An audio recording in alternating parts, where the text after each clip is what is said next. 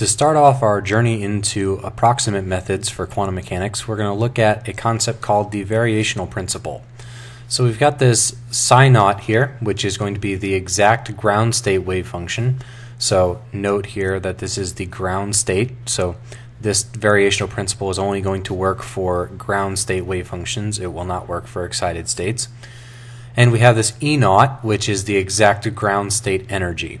And we have some Schrödinger equation where we know that the Hamiltonian H psi naught equals E psi naught, that we get the energy back as the eigenvalue of the Hamiltonian, and psi naught is an eigenfunction of that Hamiltonian for whatever system we're talking about.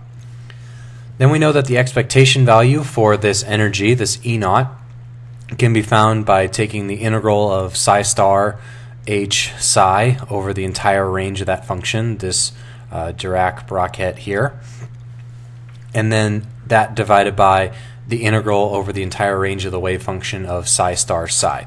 So normalization. If it's normalized, then this denominator here just becomes 1, and your normalized expectation value is just this type of integral up here.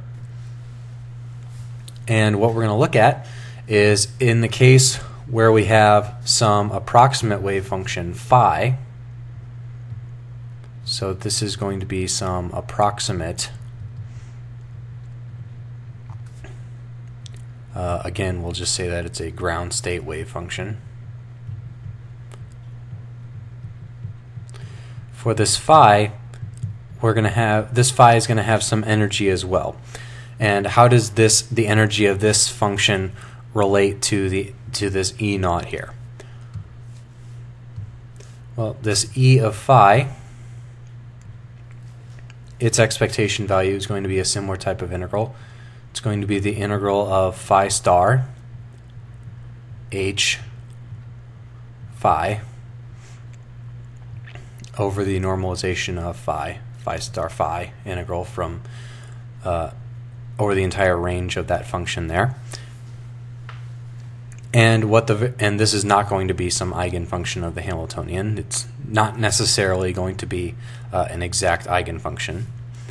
But the variational principle very simply states that the energy of any trial wave function, of any approximate wave function E of phi, is going to be greater than or equal to the ground state energy. And this is true for all choices of phi.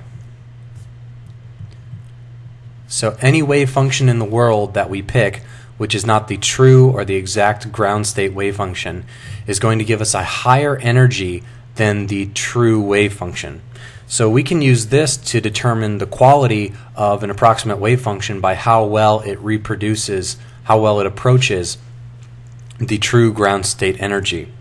And if we have a system where we make our wave function depend on some variational parameters, like for example, let's say we have some wave function E phi, which depends on some parameter lambda, we know that that's always going to be greater than or equal to E naught, the true energy, again where this lambda is some parameter that we pick in the wave function. We make it depend on some parameter, like it could be e to the minus gamma x squared, and gamma could be a parameter, things like that.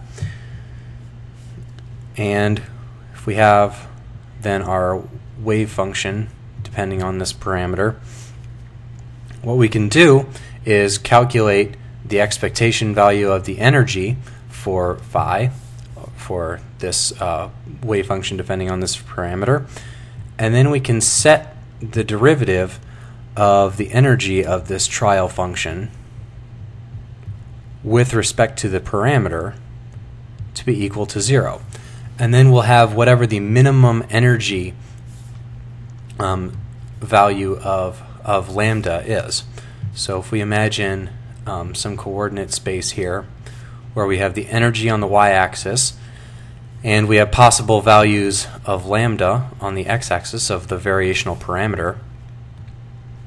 And then let's say we have some true energy, the exact energy E naught there, for various values of lambda we're going to have different E of lambda. So this will be E phi of lambda. And by setting this first derivative equal to 0 and picking that value, assuming it's a minimum point as well, but assuming that, then we can get the energy which most resembles the exact ground state energy, and then we can get the best wave function, which also resembles a ground state wave function. So the best wave function we can get in the type of functional form that we have chosen is one where we have minimized the energy against the value of this parameter. So this here would be, I guess, E phi of lambda min, the minimum energy parameter. So that's the variational principle, and we're going to do some examples with this and look at how this helps us for some quantum mechanical systems which we cannot solve exactly.